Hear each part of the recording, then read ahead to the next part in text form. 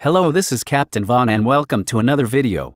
Today's topic is Fennec Shand's ship, or more simply known as Fennec's ship. Fennec's ship was a starship obviously owned by bounty hunter Fennec Shand in the years following Order 66 and the rise of the Empire, and the vessel was used in an effort to protect the clone Omega, as Fennec Shand was hired to do so. In addition, the vessel originally was a sector patrol craft, used on outer rim mining worlds, and the vessel was often considered very valuable, as it was one of the only ways to get a vessel that had decent armament, heavy shielding, and a thick hull, after the Empire had started to further put bans on vessels that were military grade. Anyway, now to the stats. Fennec's ship was about 29 meters long and it was equipped with a navigation computer.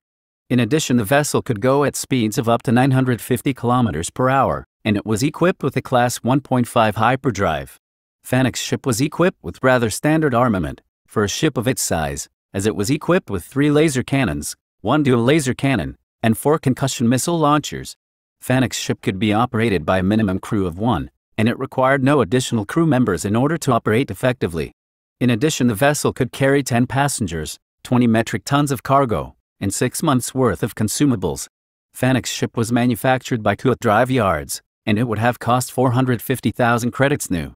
Now to my personal opinion. Overall, I believe that this vessel was pretty decent. I mean, it was a pretty good transport that could carry a decent amount of cargo and passengers. It had heavy shielding and a thick hull. And it certainly had enough armament to defend itself, even from other military-grade transports. I will say, however, its cost was probably a little too high. 200,000 credits would probably be a much better fit for what you're getting. Anyway, that's all for today, and until next time, I'm Captain Vaughn and thank you for watching.